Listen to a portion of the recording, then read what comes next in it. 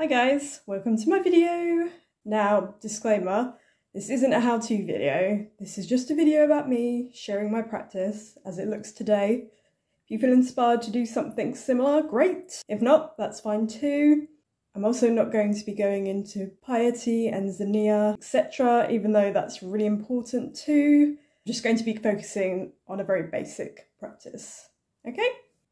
So the gods I honour regularly. Now the gods I honour regularly actually changes over time. At the moment I'm more regularly making weekly offerings to Hemera, goddess of the day, and Persephone, goddess of the underworld, as well as my ancestors. So I also honour other gods, and it's more on a monthly basis and usually on the day assigned to them, which isn't traditional but it's just easier for me.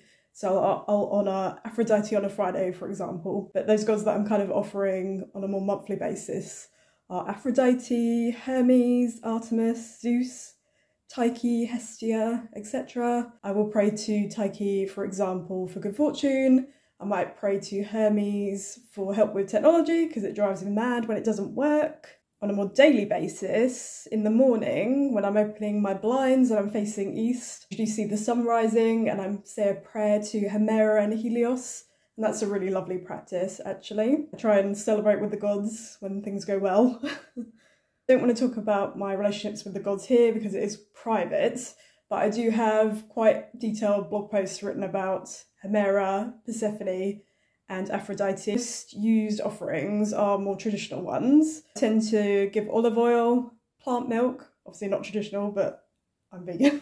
Frankincense, stick frankincense, and resin. I usually use resin when I'm doing an offering to all of the gods at once. That usually be on a Sunday, so occasionally give grains. But I do give non-traditional offerings as well. For example, I often give Hermes coffee or tea because I think he likes it.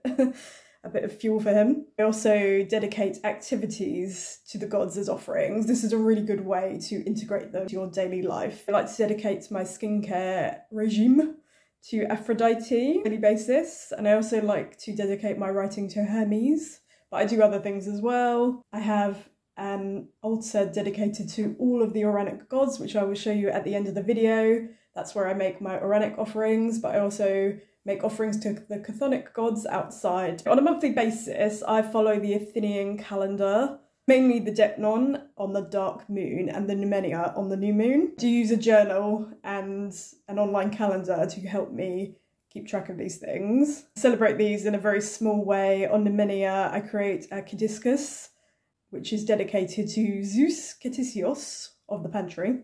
I try to empty it out on the Deipnon and make a new one on Numenia. I do forget on occasion, I'll be honest. And on Numenia in the past, I've burned frankincense, resin, and read the Orphic hymn to Selene. That's another thing I do sometimes.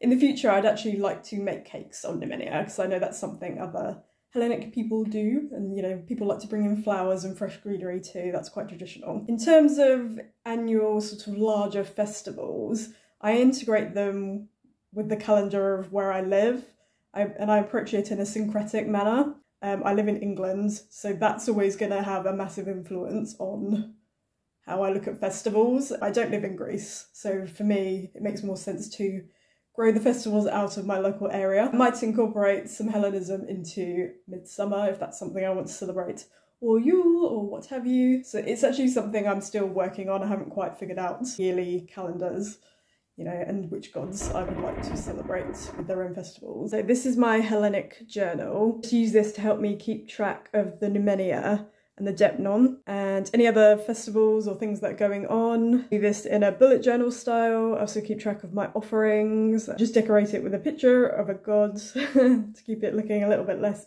boring. I also use it to record my card of the month. I use this mythic oracle, which is dedicated to the Greek gods, to pick my card of the month, and I just see how it plays out. So this is my Hellenic travel altar. I've actually done a whole video about this, so if you want to know what's actually in here, I'll link the video below, and I'll link the other videos to my other altars below as well, but I will show you those very briefly. It's just something I'm going to take with me when I go away, or if I go to my parents' house or something. That's just a nice easy way to continue giving offerings when I'm away.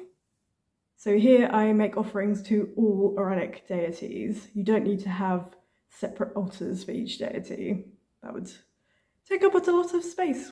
So yeah, I just keep it very simple. That candle is dedicated to Hestia, and the actual statue is actually a depiction of, I think, statues that appear on Greek temples, so it felt quite appropriate for an altar to all of the gods.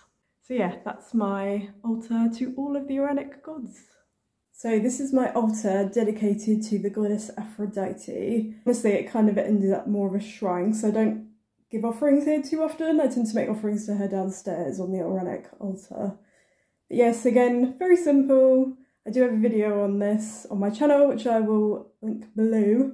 To be honest, I'm probably at the point where I might change it over to a white altar again. It was white before this, it's gone back to pink. But I think I'm feeling the white again, so it might be white flowers and white candles going forward.